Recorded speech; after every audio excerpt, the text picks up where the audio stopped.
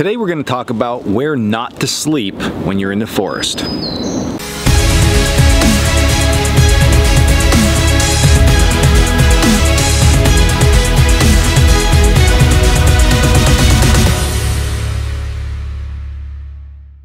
What's up guys, Dan here, Coalcracker, Bushcraft. Today we're going to talk about 3 natural features that you may find in the forest that you think is a good idea to utilize during your shelter setup, but they're not. So one eye-appealing feature when it comes to shelter building are downed trees.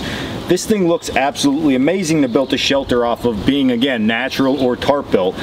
We think, hey, we have this big heavy-duty ridge line, we can kick everything off the sides, or we can take sticks and pile it up to make a really easy, quick shelter. We don't have to mess with anything else. The reality with downed trees though is that they can be extremely dangerous. There are hundreds of pounds of weight hanging above your head. That tree obviously fell for some reason, typically because they're dead. Of course there can be a ton of other reasons, but a dead tree is starting to rot, it can crack, and if you're setting up a shelter and the weather gets bad, we're looking at the possibility of that tree breaking or falling even further to the ground. You being under it is a terrible idea. So I highly recommend, although this looks super cool and you think you can get a cool Instagram shot with this, it is not realistic. I would definitely stay away from downed trees as part of your shelter setup. Number 2 are low-lying areas such as where I am currently standing.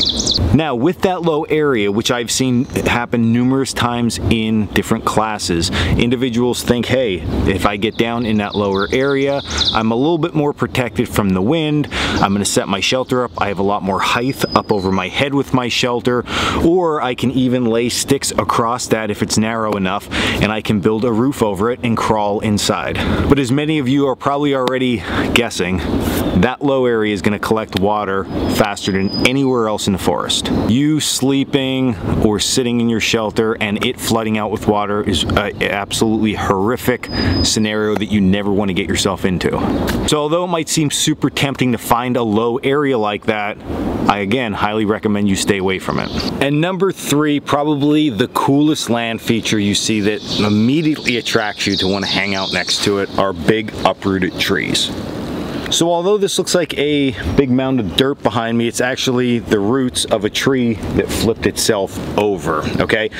So this in the wintertime, I can tell you because I come through this area a lot, provides great cover from wind. And the wind actually blows from behind me towards the camera. So if I come here and I sit there, man, it blocks the wind, great. But as far as a shelter and setting it up there, horrible idea. Number 1 reason is we need to think, why are the trees uprooted to begin with? The general reason for that is because the ground is very moist and wet. The ground can't support the root structure and weight of the tree, therefore the tree just falls over in high winds and bad weather. Number 1, we don't want to sleep in wet ground, and this obviously then is wet ground. Secondly, once this goes over, it leaves a divot in the ground, which we just talked about.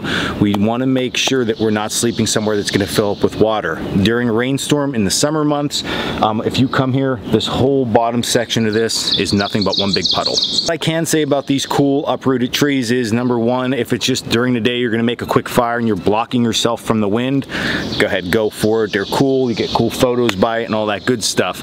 But as far as it goes with shelter set up next to these things, definitely a no.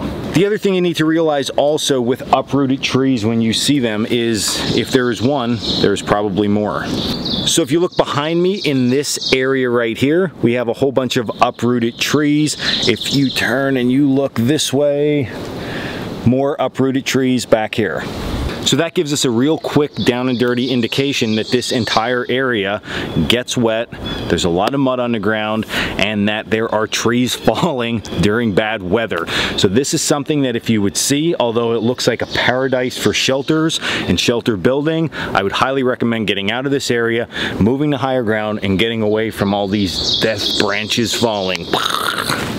So there you go. There are the 3 tips I'm going to give you today for setting up your shelters, be it a tarp or a naturally constructed shelter.